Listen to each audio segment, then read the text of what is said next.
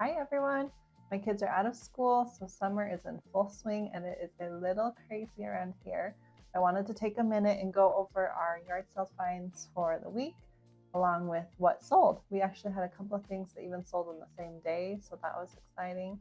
And it's been a good week with the weather warming up. I think more and more people are holding yard sales, so we've had lots more opportunities to be out thrifting, and it's been fun. So here is our first item. It was a Nike women's zip-up hoodie, and I love these. I actually got it for me, but ended up being too big, sadly. I paid $1 for it, and it will sell for $35. We have good luck with Nike. It's a pretty dependable brand to resell, so we'll see how it does.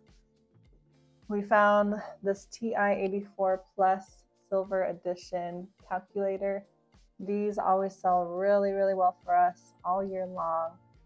We paid $55 for this, and we have it listed for $55, and usually they sell pretty quickly. We have this hat.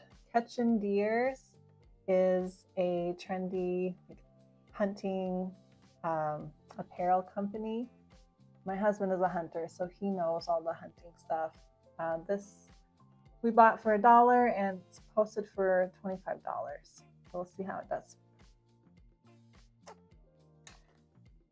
My husband bought a PlayStation 2 bundle this week for $15. It included these controllers, which he has listed for $18 each. He already sold 2 games for $55 total. And then we have a bunch of other games that it came with. There's a whole stack of stuff.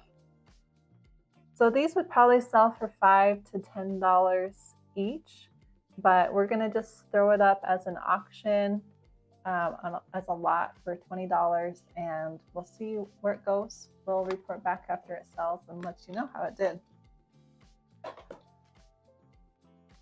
So Rock Revival tends to do well for us. Usually it's the items that have the big embellishments on the pockets is what we look for. We paid $5 each for these. We found 2 of them. Here's the other one. And they should sell for about $35 to $40 each. So not a bad flip. And then my husband and son were actually they went fishing or driving home, and they saw a yard sale, a random yard sale. I think it was over Memorial Day. And they found these. This was probably our biggest find of the week. It was, I think they paid $15 for both of them. They found 2. Here's the other one. And we have them listed for $175 to $200 together. And the Explorer guitar, that's what the type of controller these are. You can see here on the back. Explorer guitar, these are the ones that tend to do really well for us. So we always try and pick these up when we find them. And I think that is everything as far as finds. I will go ahead and show you guys now what we sold this week, including the item that sold in one day. We bought this Loungefly backpack for $25, and we took an offer of $60 plus shipping. We paid $7.50 for this Rainbird sprinkler, and it sold for full price at $40 plus shipping. These Burger King Lost World watches actually sold really quickly. We paid $2 total, and they sold for $18 total plus shipping. This was a really cool find. It was a Mickey hat that we found for $2, and it sold for $75 plus shipping.